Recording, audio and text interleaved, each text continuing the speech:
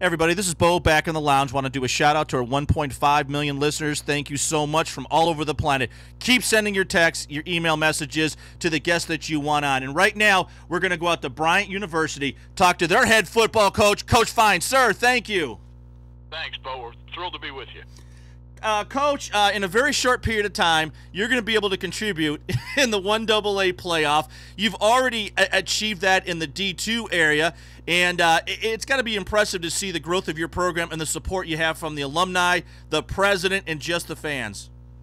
Well, we have a great program. Not everybody will know about us, but we're up in Providence, Rhode Island, and we have a small liberal arts or small business college, about 4,000 students, and we have great alums. And football's only 12 or 13 years old here, but in my short 5 or 6 years, we've been to the national playoffs twice. We won a couple of championships, and we made the move to 1AA from Division II. And last year we were 7-4 our first year of that transition. That's the second best record in the history of the NCAA for that transition, is what we were told. Yeah, I would say yes. Typically, when you make that giant jump, you wind up losing more than winning. And obviously, with the style that you've put together on the offensive side and obviously defense to stop those teams, it has worked for you. We talked a little bit off air how you developed your schemes, your setup. We saw it as an even attack, but we're going to let you share that. Well, 30 years of coaching college football and having had a chance to work for some really good coaches over the years, you learn a couple things. And the one word that really identifies us is balance.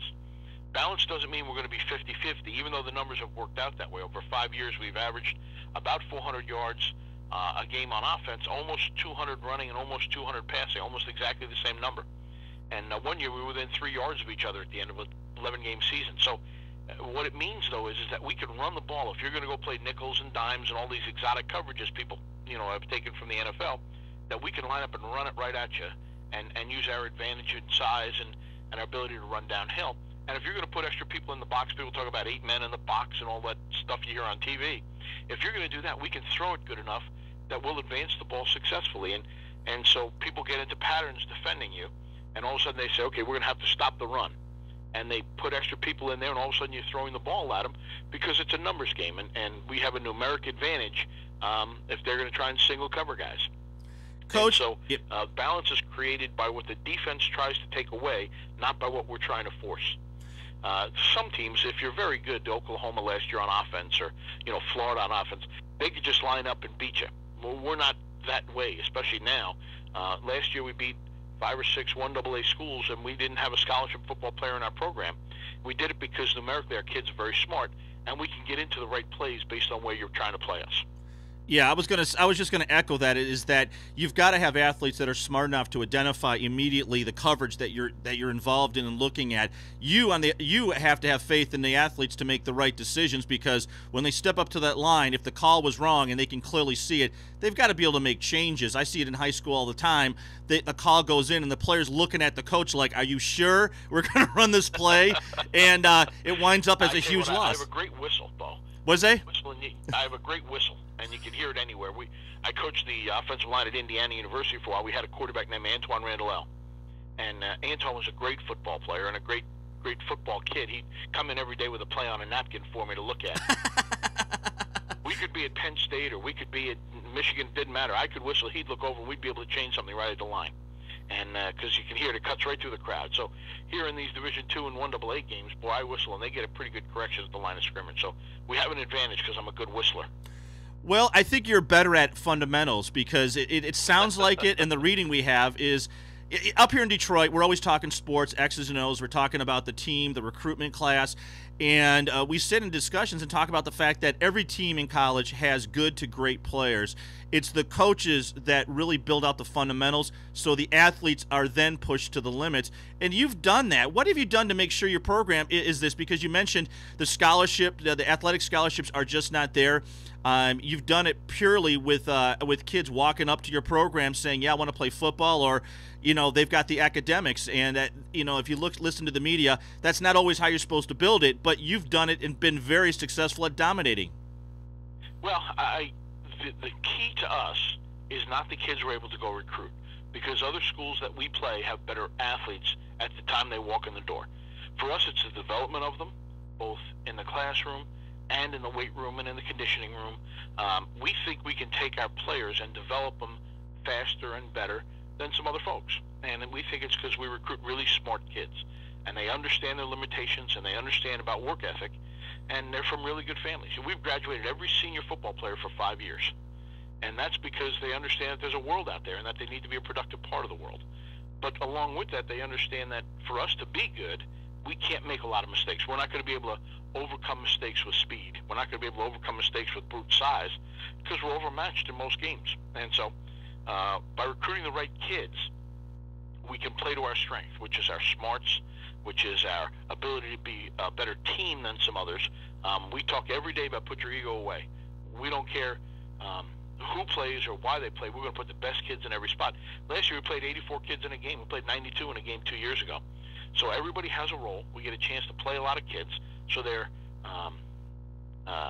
energized by it. They practice hard because they know they're all going to play on Saturday, and it seems to be working.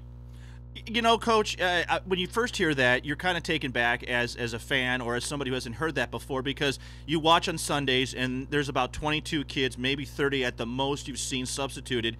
But if you have everybody playing their key role, you identified their strengths, correctly in the offseason. The players have come forward and told you kind of what their talents have been. You look at it and either make the, minuses or pluses on the athlete. You can come up with a scheme where your team is always in shape, ready to go in the fourth quarter. Teams that tend to overplay their athletes because they are true athletes wind up losing in the fourth quarter. I see it all the time at the high school ranks. I see it in the college ranks. The athletes come off the field and they're literally gassing because they're so beat up, and because they play both ways and special teams. Playing 80 guys to 90 guys, obviously you build a trust with the athlete, but I bet you in the fourth quarter they're not gassing at all.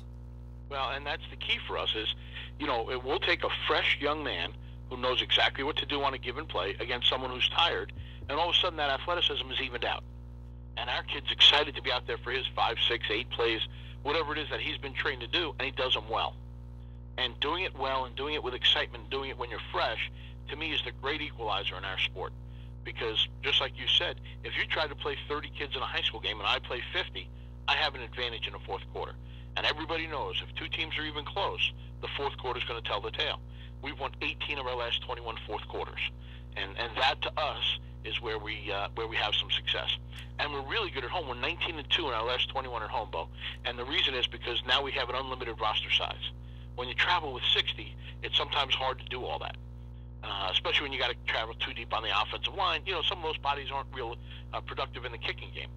But when we're at home and we can put all our bodies out there, boy, we're tough to beat because we are fresh and fast in the fourth quarter. Coach, you talk about not having, you got to have the fundamentals or the guys that think, but you've got to be attracting the athletes because, at your level of play, whether it's D2 or 1AA, you are going against guys that obviously teams that have playbooks. They've got athletes that are targeted on, have a target on their chest because they've been approached by the NFL. And for you to go in and bring a smackdown on them and run them in the fourth quarter, you've got to have some stars in that squad, and you've got to have senior leadership that encourages guys on the field and obviously in the weight room where you're not able to go at times. Who are those guys that really come forward in your program that are solidifying? Because you've got a nice even of senior and freshmen right now. Well, that's the key to the big key to the whole thing is retention of student athlete.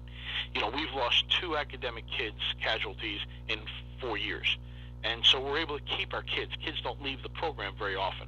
Last year we had a total of 3 out of 120 kids. So the reality of the circumstance is that we have more than 20 seniors every year, and while their names change, their role does not. We spend a lot of time in the winter on leadership, on the characteristics of leadership, on how to lead, on how to follow, on how to take hard coaching, all things that people just take for granted sometimes. In this day and age, not a lot of kids take hard coaching when they're freshmen very well. And so that's true. We coach them hard. We coach them fair. We coach them hard, though. And, we spend a lot of time on all those things so that by the time the kids are seniors, they understand their role, they understand the leadership, and we have a great senior class again this year. We thought 2 years ago the senior class would be very hard to beat. We played 30 freshmen here my first year, and when those kids were seniors, boy, we were pretty good. And then the next year, you know what? We didn't drop off at all. We went out and won another championship, and we did it with kids that